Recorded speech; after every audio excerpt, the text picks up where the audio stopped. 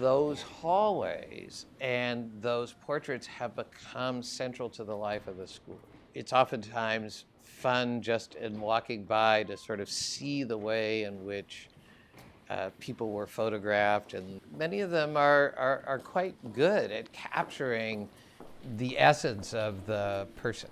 And I see students looking up the pictures of their professors, often laughing at what we looked like many years ago. And I do think it provides a real sense of continuity about the place for everyone.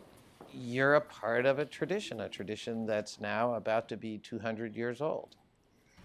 They're hung in chronological order so that as you move through the school, you get a glimpse of the school's history.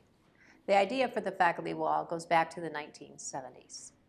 It was around that time that the dean, Al Sachs, got together a committee on art which dealt with choosing the paintings, the sculptures, and the other artwork display around campus.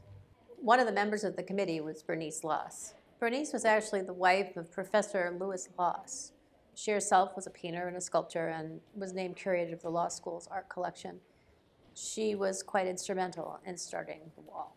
The idea was to create photos of faculty as they became tenured, and then to create a gallery of those images. The first 33 photographs were installed in Pound Hall in 1977, the earliest being Austin Scott, who was tenured in 1914. They used to paint the faculty fairly regularly, and you can see a lot of those paintings in Langdale and around the campus. But as the school kept growing, it became kind of prohibitive to keep doing that. So the photographs allow the school to continue in that tradition. The visual history of the school exists on a continuum, starting from an oil painting to a black and white photograph to the digital print that exists today. So the school was founded in 1817.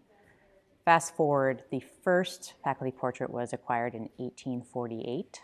It was a portrait of Simon Greenleaf. We have almost 100 paintings of Harvard Law School faculty in the collection, which is about a third of our legal portrait collection. About 60% were gifts, and a large number of the visuals collection, the art collection, came in during the deanship of Roscoe Pound. A little over 40% of our faculty paintings were acquired during his deanship. That to me is a significant number. Whether it's a painting or a photograph, to me it represents history, and that's something that I love and that I hope other people can enjoy.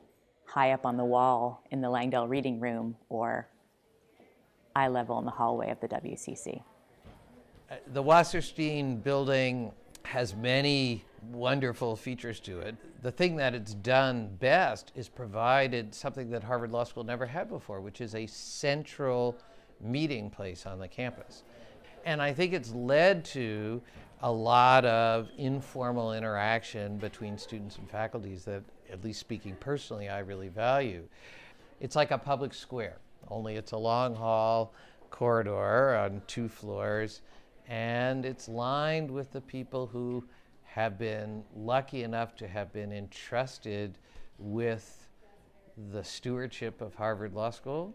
I don't know how well we've done at it, and the students will remind us when we haven't always done what we should, but it is a potent symbol of the fact that this is an institution that in the last analysis is governed by a self-governing faculty who therefore has to be responsible for caring for it and its most important assets, which are not the faculty but its students, for perpetuity. And that's to me what those portraits represent.